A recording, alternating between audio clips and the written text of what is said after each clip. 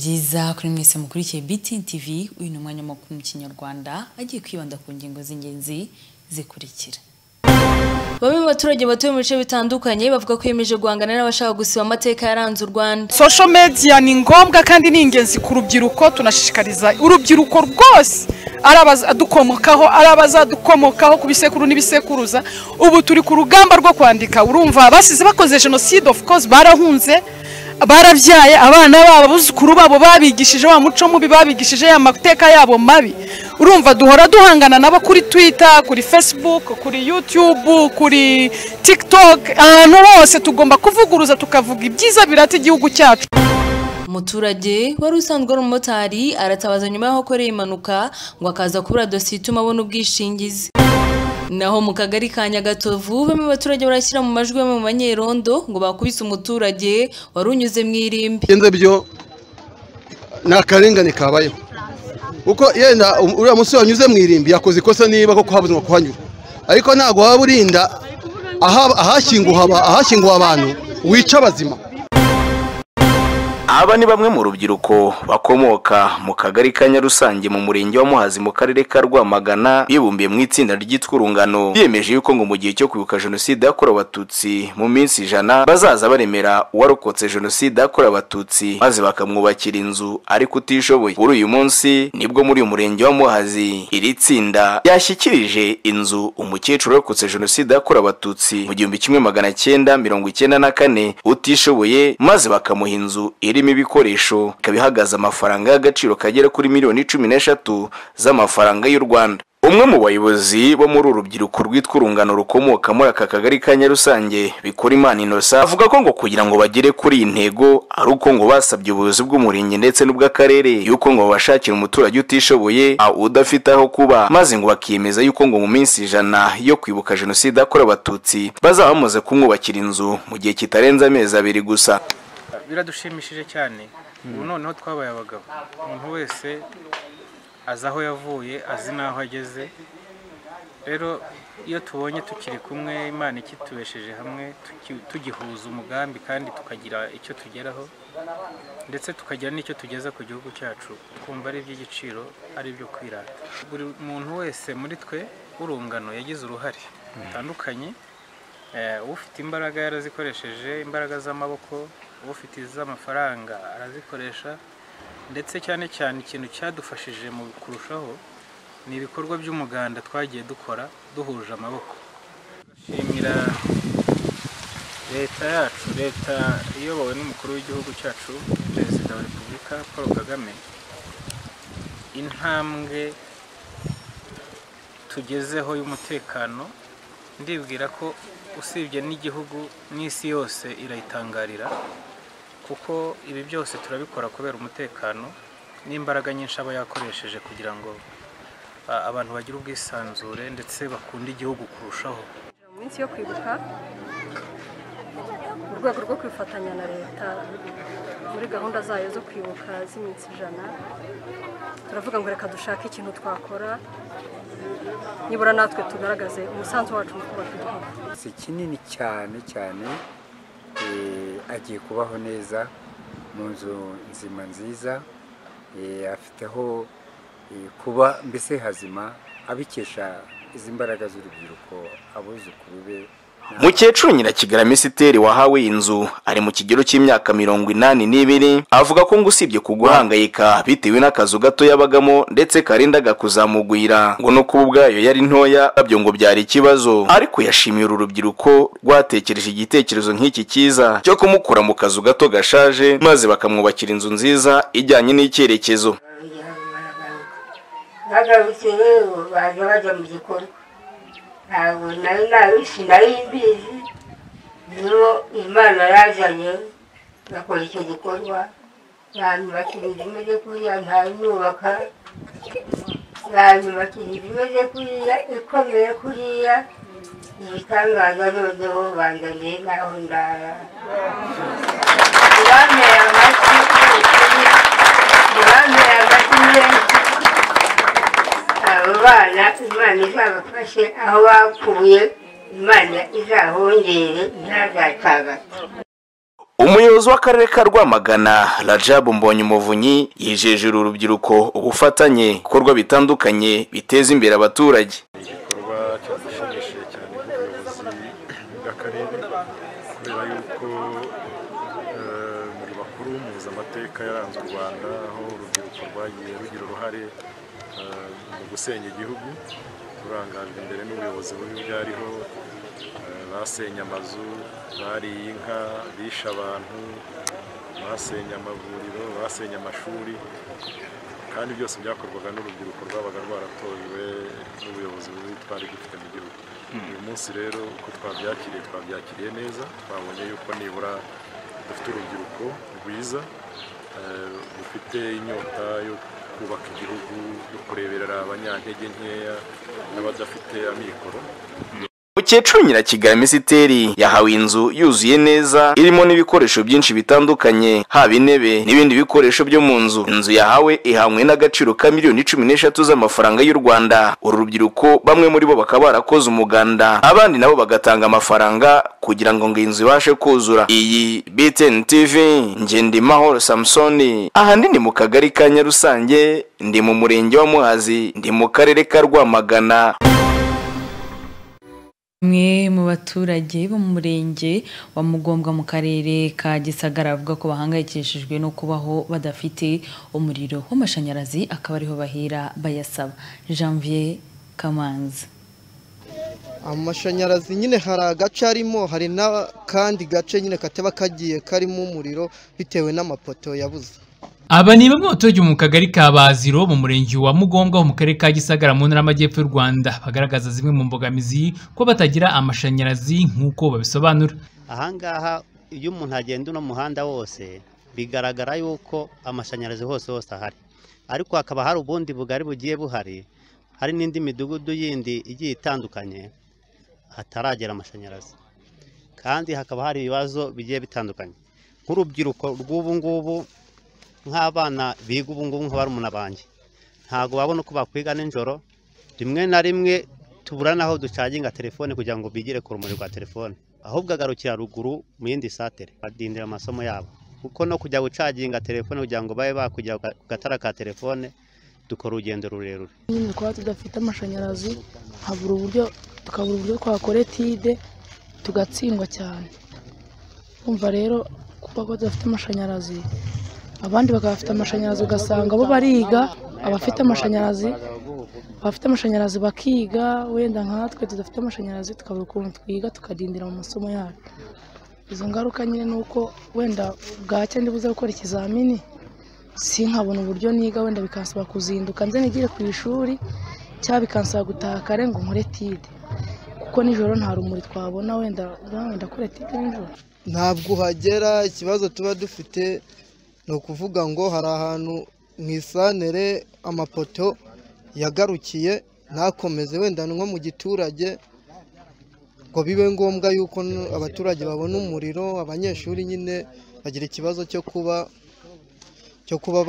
bakwiga nijoro, urabona iyo bagiye ku ishuri bataha bitinze, ubwo urumva kiba ari ikibazo cyo kuvuga ngo babe bakwiga mw'ijoro wenda bakora etide, urumva icyo ni ikibazo. Imbogamizi tugira nk'iyo ufite agatelefoni ushaka nko guhamagara umuntu, ubwo kagashiramo umuriro birakugora cyane, ukarinda gufata urugendo ujya kuwushaka, hari naho unawugura bakawukwima, ubwo urumva ni ikibazo. Amashanyarazi nyine hari agace arimo, hari n'akandi gace nyine kateba kagiye karimo umuriro bitewe n'amapoto yabuze. Bakomeza basaba ko bakwegerezwa amashanyarazi mu miturire yabo mu rwego rwo kwikiza izo mbogamizi.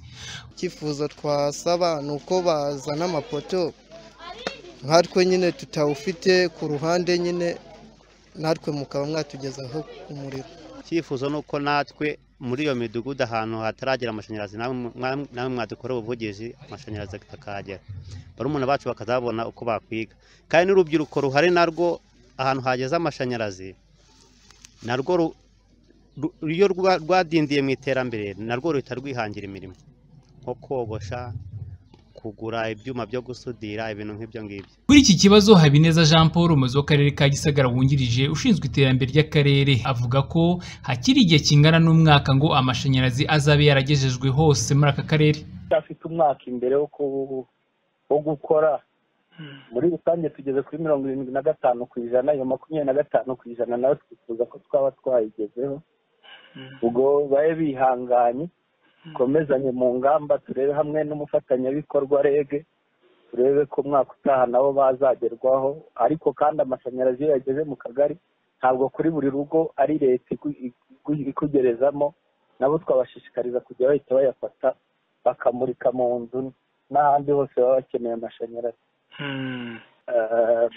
Ibikorwa remezo ni ngombwa, ni isoko y'iterambere, n'ibyo ni inshingano za leta, ariko umuturage nawe hari inshingano afite kurinda ibyagezweho, ariko kandi byaba binakozwe akabifata neza ndetse akabibyaza umusaruro haba ari mu bucuruzi cyangwa n'iterambere muri rusange, kuko n'ubundi biba bije bigamije imibereho myiza y'umuturage.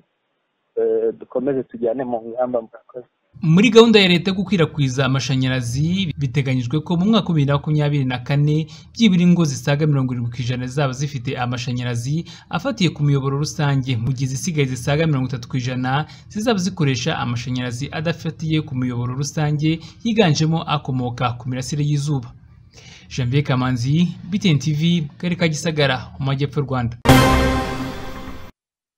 Umuturage utuye mu murenge wa Murambi mu karere ka Gatsibo haravuga ko nyuma yo gutanga amakuru mu buyobozi ko umuturage witwa Uwihanganye Jean Damascene acuruza ibiyobyabwenge, uyu muturage ngo akomeje kumukurikirana ndetse ko no ku munsi w'ejo ngo yamukubise ngo nyamara yagerageje kubigeza ku buyobozi ngo nabwo nta kintu bivuga. Gusa ku ruhande rw'ubuyobozi bwo bavuze ko ikibazo bitari bikizi ahubwo ko bugiye kubikurikirana. Umuyange Jean Baptiste ni umuturage witwa Kamizikunze Andere utuye mu murenge wa Murambi avuga ko nyuma y'uko atanze amakuru mu nzego z'ubuyobozi ko umuturage witwa Uwihanganye akwirakwiza ibiyobyabwenge mu mudugudu batuyemo ngo yakomeje kumubuza amahoro ndetse bigera naho ku munsi w'ejo ngo amutangira akamukubita. Byabaye isaha y'isa 7 n'igice, hagati ya saa 7 n'igice na saa 8 nibwo nari mvuye kwahirira inka, umuntu antegera mu nzira avuye kurangura ibiyobyabwenge, mbo ageze mu nzira ashaka kungonga n'igare ambwira ngo dore wa muntu udutangaho amakuru yuko ducuruza ibiyobyabwenge. Ndamubwira nti ngiye ntabwo ari njye ubatanga, sindi umuyobozi, kandi niyo naba ndi umuyobozi mfite uburyo nayatangamo. Umujinya umwishe ankubita ipine y'igare ku kuguru, abonye ko ankubise ipine y'igare ku kuguru ahita yurira igare arataha. Ageze mu rugo nibwo yapakururaga amadomo yaravuye kuranguramo imitobe ayashyira mu rugo. Amaze kuyashyira mu rugo noneho ubwo ahita azana igiti yahekeshaga igare. Amaze kuzana igiti yahekeshaga igare nibwo yakinkubitaga hano ku kuboko kwarabyimbye, urabibona, urabona ko kutangana n'uko ubu hano ubu narakomereje. Izi ni inkoni, izi ngizi ni inkoni yankubise, urabona inkoni yankubise naho ziragaragara. Ankubita n'ikindi giti hano mu gahanga. Ngewe rero nkabasaba ubutabera kugira ngo mundenganure nk'umuntu warabashije gutanga ayo makuru. Mbajije umuyobozi w'umudugudu ninyandikira nigire ku kagari cyangwa nigire muri ribu, nkabona randerega. Sedo we yashyize gitifu we yasizeho ari we Sedo, namubwira ntinyandikira nigire kuri ribu akabyanga. Nkabambaza impamvu ngiyewe ntanga ikirego cyanjye akacyanga nkandi. Uwihanganye Jean Damascene we ntahakana ko yigeze gucuruza ibiyobyabwenge, naho ibigendanye no gukubita uyu muturage byabitera utwatsi. Nigeze nyine izo ngo kuzicuruzaho nkajya ndangurira n'abantu, nanjye ndetse nk'abaranguza, ariko akenshi nta nubwo nyina zibana nk'akadomo kamwe byo kwirengera. Hanyuma ubuyobozi buza kutwigisha butubwira ko atari byiza, hanyuma ndabyihorera. Icyo namvugaho se icyo namvugaho ndabona amashyikirane mfitanye nta kibazo tuba dufitanye. Ibyo kumukubita igiye kumukubita ahubwo ari wankubise. Gusa nubwo babihakana hari bamwe mu baturage bavuga ko bamwiboneye ubwo yakubitaga uyu mugabo agahita yiruka. Ikintu numvishe ni induru, maje kumva induru ndahurura nkigera gutya mu mibyare, urabona ko bari hirya ahantu mu gisigati.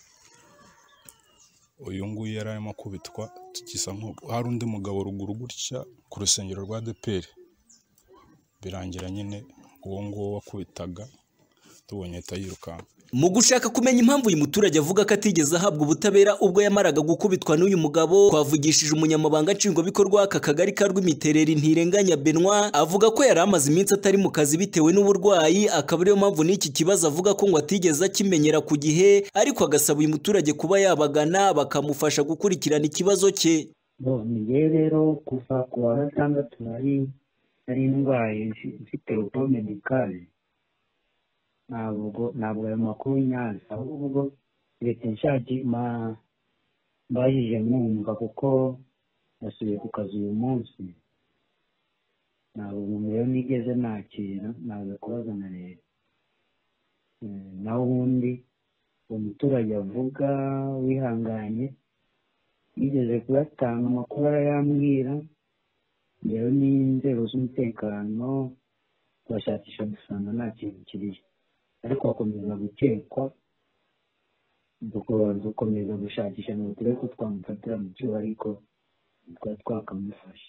Icyo twamubwira ni uko nta muntu n'umwe uri hejuru y'itegeko. Igihe umuntu yahohotewe tumukorera raporo, yewe keretse ubwo aba yavuga ko ari njye utarayimukoreye, ariko nababwiye ko tutabonanye. Ubundi ni njye ugomba kumuha amakuru kumugeza kuri RIB, hanyuma bagakurikirana ikibazo cye. Bamwe mu batifuje kugaragara mu itangazamakuru badutangarije ko uyu mugabo yari amaze iminsi yigamba ko agomba kuzakubita uyu mugabo, ibyatumaga bamwe bakomeza kuvuga ko mu gihe uyu mugabo wakubiswe adahawe ubutabera bizatuma no mu gihe babonye ibidakwiye babiceceka, birinda ko ngo bashobora kubivuga bakabizira. Umuyange Jean Baptiste, BTN TV, mu karere ka Gatsibo.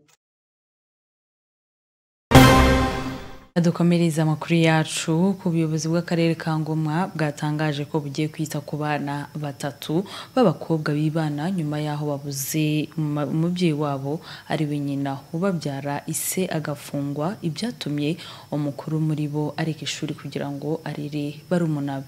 Kevin Christian: ntabwo twapfuye kubyakira kuko byatugoye cyane, kujya tubona ibyo kurya bikatugora, kujya guhinga byose no kubona imyambaro y'ishuri byose bikatugora, hakavaho n'igihe tutajya ku ishuri. Uwajya Senga Gisele, Mutuyimana Noella n'Uwimana Jacqueline n'abana bayibagiza Marie Claire witabye Imana mu mwaka ushize, na Murigande Sylvain ufungiye muri gereza ya Nsinda nyuma yo guhamywa n'urukiko rwisumbuye rwa Ngoma icyaha cyo kuba yarahozaga ku nkeke umugore bashakanye, icyaha abana n'abaturanyi bavuga ko atakoze kuko atigeze abanira nabi uwo bashakanye wari usanganywe uburwayi bwo mu mutwe nk'uko babibwiye BTN TV. Ntabwo bari babanye nabi, kuko iyo baza kuba babanye nabi ntiyari no kumukurikirana no kwa muganga ngo amuvuze, ariko bari babanye neza, n'imiti yajyaga no kuyimuzanira, n'ubundi burwayi yabaga arwaye yajyaga kumuvuza. Uko babanye neza, nta kindi kibazo tuzi twe nk'abaturanyi baba baragiranye, uretse ko umudamu yaje guhura n'ikibazo cy'uburwayi akajya gufata imiti ku kigo nderabuzima hano iwacu cya Rukumberi, noneho nyuma yabwo binanze akajya no kwifata Indera. Oya rwose kuba yamushaka ntabwo yigeze babana nabi. Ajya gufata imiti, buke igihe cye kigeze hariyahura. Uyu mukobwa biramuvuna kuko yabaye nk'umugabo, aba nk'umugore, niwe mubyeyi w'aba bana, biramuvuna rero cyane. Ikintu twasaba ubutabera nuko bwamukorera ubuvugizi nyine akagaruka mu bana be. Turabana umunsi ku munsi, abana babayeho nabi pe. Abana ise akimara gufungwa azize akarengane, uyu mukuru niwe wagumye abatunga. Ubu ngubu niwe bamenyera iniforume, minerivare, ibintu byose. Abyuka saa kumi ajya gupagasa agashakisha uburyo ki abana babaho. nyuma yo gufungwa kwa Sylvain Murigande wari usigaranye aba bana wenyine. Kuri ubu aba bana bavuga ko babayeho nabi kuko byanatumye Uwimana Jacqueline mukuru muri bo ati ishuri kugira ngo arere barumuna be, nyamara nawe avuga ko yarageze igihe cyo kurerwa, ibituma we n'abaturanyi bavuga ko uyu mubyeyi wabo yarekurwa akaza kubitaho bose batarava mu ishuri. Mbayeho nabi cyane kubera ko twari dutunzwe n'umubyeyi umwe, none inshingano yari afite ni njyewe uzifite. Birangora ari ukurihira abanumuna banjye no kubatunga muri rusange. Ibi ni ibintu bingoye kubera ko nanjye naringeze naho narindi narasabaga umubyeyi, none ningiye bari gusaba. Birangora cyane.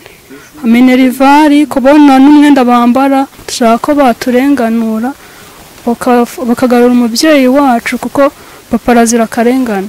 Abana rero imibereho yabo ihagaze uyu munsi bariho nabi kuko babuze nyina na se, arasa nkaho bamubuze kuko ari muri gereza. Mufasha mwamufunguza akaza agasanga abana hano natwe biratugora. Nibarenganure se w'abana nimba bishoboka atajye mu bana be. By'ukuri mudufashe murebe uburyo ki isi uzira akarengane yafungurwa. Niyo nagira Natali umuyobozi w'akarere ka Ngoma avugana na BTN TV ku murongo wa telefone yatangaje ko begereye abasigaye bafite aho bahuriye n'aba bana ngo bafatanye uburyo aba bana bakwitabwaho n'uburyo bakomeza kubyaza umusaruro imitungo basigiwe n'ababyeyi mu gihe ise inkiko zitarafata umwanzuro ku bujurire bwe. Naho ku kibazo cyo guta ishuri ngo nk'ubuyobozi bagiye gukora ibishoboka hatazagira umwana uva mu ishuri muri aba. Ni ibintu dukurikirana, twebwe icyo twareba cyane cyane ni iyo myigire y'abana kugira ngo turebe ko badata ishuri kubera ikibazo cyabaye, kuko ntabwo bikwiye, kandi ibyo n'ubundi tubirimo turi kubikurikirana kugira ngo mu itangira ry'amashuri abo bana bose bagume ku ishuri. Urupfu rwa Iribagiza Marie Claire nyina w'aba bana rwabaye umwaka ushize ruturutse ku kuba yari yahuye mu kiyaga cya Mugesera kiri munsi y'urugo rwabo nko muri metero 150 gusa, kuko ariho umurambo we wasanzwe mu mazi. Ibyo yari yaragerageje kenshi imbere ariko agafatwa ataragera kuri uwo mugambi, nirwo rwabaye intandaro yo gutabwa muri yombi k'umugabo we wari ugiye gusigarana aba bana kuri ubu nyuma yo gukatirwa imyaka 25 akaba afungiye muri gereza ya Ntsinda. Gusa iki cyemezo yarakijuririye ariko magingo aya ntaraburana kuri ubu bujurire yatanze. Ibarushimwe y'urukiko Ve Christian, BTN TV mu karere ka Ngoma mu burasirazuba bw'u Rwanda. Kagari ka Nyagatovu bamwe abaturage barashyira mu majwi abanyerondo bakomeje gukorera urugomo abaturage. Biba bitangaje nyuma yaho hari umuturage wari unyuze mu irimbi akaza gukubitwa n'umunyerondo. Ni inkuru ya Janvier Kamanzi mu ijwi rya Ndahiro Valence Papi. Ni bamwe mu baturage banenga imyitwarire yaranze uyu munyerondo uzwi ku izina rya Eric, aho yakubise umuturage ngamuziza guca mu irimbi rwagati akamukubita akamugira interi. Mu ijwi ry'abaturage buzuye agahinda kenshi baganira na BTN TV batangaje ko ibi ngibi byakozwe n'uyu munyerondo yakagombye kubikurikiranwaho ngo kubera yuko ibi ari uguhohotera ikiremwa muntu kandi abigambiriye. Ko byagenze byo nakarengane kabayeho, uko yenda uriya musore wanyuze mu irimbi yakoze ikosa niba koko habuzwa kuhanyura, ariko ntago waba urinda ahashyinguwe abantu wica abazima cyeka ushaka kugwiza amarimbi menshi mu gihugu. Icyo mbona ndabona urubyiruko rwacu bashyizeho rw'irondo bakwiye kuruha amahugurwa bakarwigisha, rugaha agaciro mugenzi wabo. Ubuzima bwawe nibwo bwanjye, kandi kugira ngo mbe ndiho nuko nawe uriho. Akubise mugenzi ufite imyaka 22 uba afite 25. Ni ibintu bibabaje, kandi si we yakubise gusa, yakubise n'undi waje gutabara afite inkoni mu bitugu nge nabirebye. Ewe wamukubise yitwa Eric, ariko mu by'ukuri uburyo yamukubisemo ni nk'ubwo igisambo kigusanze mu nzu yitabara, kuko yamukubise inkoni yo mu isi yo gutwana inyuma ku buryo umuhungu yahise asamba. Ubona ko biteye ikibazo. Yari yitambukiye hariya agigendera gutya, abanyerondo baramufata baramukubita, bamukubise bamukomeretsa hano. Nitegereza nsanga umuntu ndabona munsi. Ikiza jewe aho gukunda abanyarondo nakunda umuyede. Ubuyobozi dushaka ni ubumwe, aho kujya gukora akazi bari kukwica, bari gukubita abagenzi bacu. Navuze ngo narukundo k'umunyarondo no atambuka ahura n'abanyerondo baramutangiriye, bamaze kumutangira baramukubita. baramubwira ngo guca mu irimbi ntabwo byemewe. Ubwo kandi yari umuturage wigenderaga, yari yaje gusura mugenzi wiwe. Ubwo rero baciye mu irimbi baramukubita, bamukubise inkoni ya mwene hano, bamukubise nyinshi ariko bamukubise inkoni ya mwene hano, iya mwene hano niyo yamuzahaje, yababaye bimwe byatari ntabwo abasha no kuvuga, yararyamye. Ikibazo cy'urugomo rukorwa n'abanyerondo ntago arwo bwa mbere cyumvikanye mu bitangazamakuru, ari nabyo abaturage bavuga ko ibingibi ari agahinda gakabije cyane ngo kubera yuko amafaranga bahemba ava mu mifuka y'abaturage, bakabona ko ari akumiro gukubitwa n'uwuhemba. Ariyo mpamvu basaba ko abanyerondo barangwa n'izi ngeso mbi ahanini biterwa n'ubusinzi bakagombye gusezererwa mu nshingano, akazi kagakorwa mu buryo bwa kinyamwuga, byakwanga aba banyerondo bagasezererwa mu nshingano. Icyifuzo cyacu ni uko mwadukura abanyerondo ahubwo bakadushyira abasirikare basi. Icyifuzo ni uko uwo muntu yakurikiranwa icyaha yakoze. Icyakorwa mu by'ukuri abanyerondo badufitiye akamaro kuko nabo baturinda umutekano bakadufasha n'ibyo bisambo, ariko nibahabwa amahugurwa byonyine najya gukora n'ikintu abanza ashyire mu gaciro. Ese kurinda irimbi ukica abazima, ubwo urumva igifite agaciro ni ikihe? Cyangwa se niyo udashoboye kurinda umutekano hano aho bashinzwe, niba bahinduye bashyiraho abandi wenda bafite umutimanama, cyane ko babikoze n'umwana muto ufite 25. Ubugome bungana ko yabukwenge sinzi.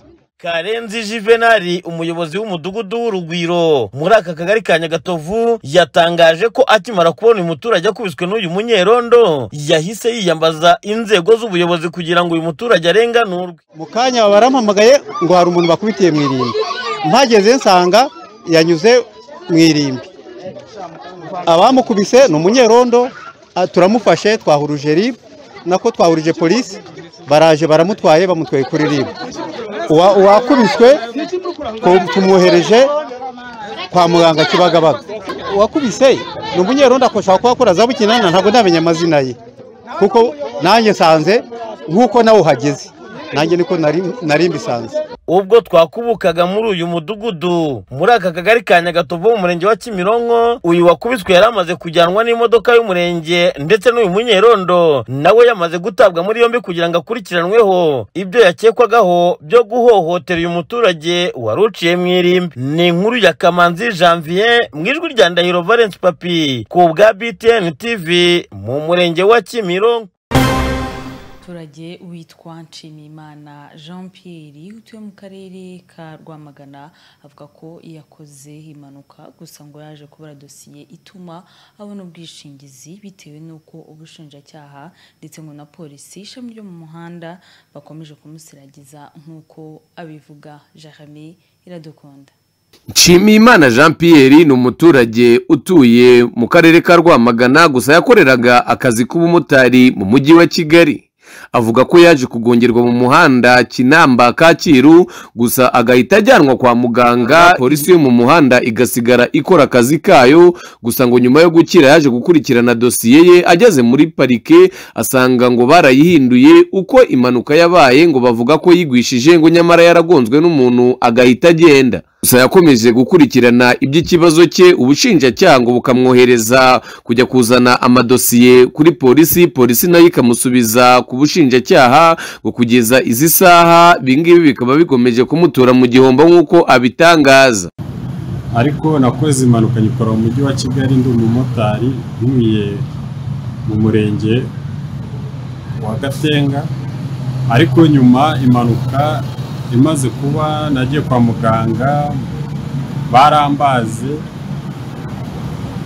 ngarutse kuri polisi kureba uko impanuka dosiye ngo ndebe ko najya mu bwishingizi, kubona ubwishingizi muri siranse, nsanga dosiye yanjye bayihaye umwavoka wanjye, nayo narashatse umwavoka mushatse muhamagaye ndamubura, njya muri RIB haciyemo igihe barambwira ngo muri polisi bame dosiye yanjye nyikurikirane.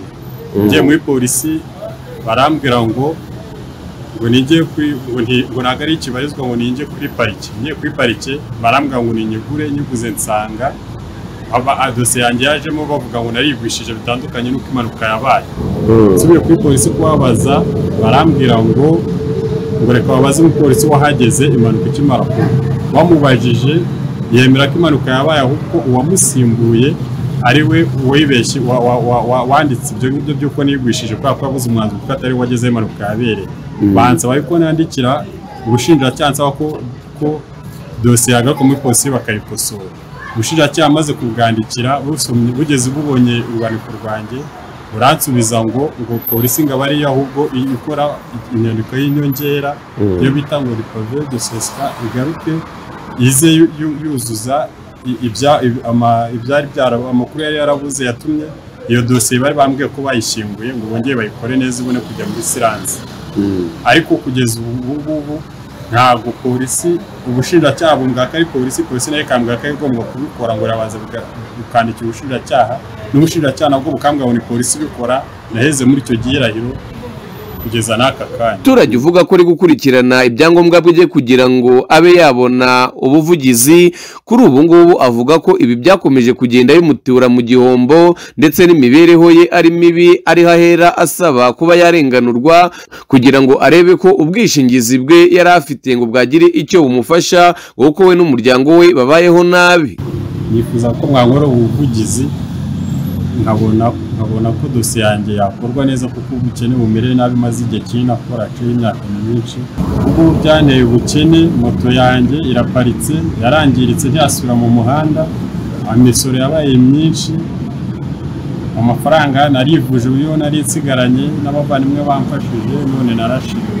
BTN TV yagerageje kuvugisha polisi ishami ryo mu muhanda gusa ntibyadukundira mu gihe uyu muturage impapuro afite zigaragaza ko yaba yaragonzwe ariko ngo kubona dosiye imufasha kuzuza ibindi bipapuro afite kugira ngo abe yahabwa ubwishingizi kuyibona bikaba bikomeje kuba ingorabahizi.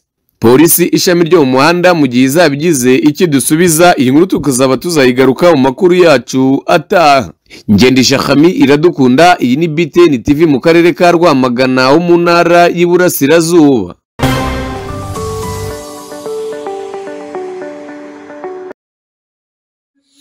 Kuri wa gatandatu tariki ya 8 Nyakanga uyu mwaka turimo nibwo mu gihugu cya Angola mu mujyi wa Rwanda hatangiye imikino ya Afrocan 2023. Umukino w'imburi ndi yose no mu itsinda A wahuje igihugu cya Kenya gitsinda Cote d'Ivoire amanota 32 kuri 52. Umukino wakurikiye no mu itsinda D cyangwa se itsinda rya kane Repubulika Demokarasi ya Kongo yatsindaga ikipe ya Cameroon amanota 73. Umukino wari usigaye kandi abanyarwanda bari basigaje kureba uko ikipe yabo iza kwitwara, naho u Rwanda rwakira igihugu cya Tunisia n'ubundi muri Arenado Kilamba hano muri Angola. U Rwanda rero rwatakaje uyu mukino ku kinyuranyo cy'amanota 6 kubera ko Tunisia yasoje ifite 37 ku manota 61 kabisa muri uyu mukino. Hanyuma kandi ukamenya ko ku ruhande rw'u Rwanda Dieudonné Ndayisaba Ndize akaba kapiteni w'ikipe yatsinze amanota 16 mu gihe Jawhari Jawadi n'umunya Tunisia yatsinze amanota 22. Kuri kimwe rero nibwo ikipe y'igihugu y'u Rwanda izagaruka mu kibuga ikina n'igihugu cya Maroc, bizaba ari ku isaha y'isa 7 hano i Rwanda Taratona muri Angola, bikazaba rero ku isaha y'isa 8 ku masaha ya Kigali. Hanyuma kandi umukino ugomba gufungura iyi mikino naho igihugu cya Angola kiri hano iwabo bagomba kuba bakina igihugu cya Mali. Ubwo rero akaba ari umukino n'undi wa openings ugomba kuberamo opening ceremony cyangwa se mu gufungura irushanwa. Hanyuma kuri iki cyumweru tariki ya 9 ukwezi turimo ikipe y'igihugu ya Cote d'Ivoire saa 4 n'igice za Rwanda izabikina igihugu cya Gabo. Hanyuma kandi nyuma yaho ku isaha y'isa 7 z'i Rwanda bizabiri saa 8 z'i Kigali igihugu cya Maroc kizaba ziri kumwe n'u Rwanda. Hanyuma kandi nyuma yaho igihugu cya Mali aho ngaho rero ni mu itsinda rya kabiri B kizaba gikina na Nigeria guhera ku isaha 9 n'igice bizaba ari saa 10 n'igice ku masaha ya Kigali. Hanyuma kandi umukino uzasoreza indi yose cyumweru mu itsinda D igihugu cya Cameroon cyane igihugu cya Mozambique bizari ku isaha y'isa 12 za Rwanda bikazaba ari saa 1 ku masaha ya Kigali. Bizakomeza kuwa mbere mu itsinda A ikipe ya Gabo ikina n'igihugu cya Kenya saa 4 n'igice za Rwanda. Hanyuma mu itsinda D ikipe ya Mozambique hamwe na DR Congo saa 7 mu gihe kandi ku isaha ya saa 9 n'igice ikipe ya Tunisia izabikina n'ikipe ya Maroc n'ubundi amakipe ari mu itsinda rimwe n'u Rwanda. Hanyuma kandi Nigeria izabiri kumwe na Angola ku isaha y'isa 12 zo kuwa mbere. Mbashimwe mukurikiye amakuru ya BTN TV. Nshimira cyane Ferdina wari kumfasha ku buhanga bw'ibyuma, naho ngewe ndi Marie Paul Y'Umugoroba. Mukomeze kunogerwa n'ibiganiro byose BTN TV iba yabateguriye.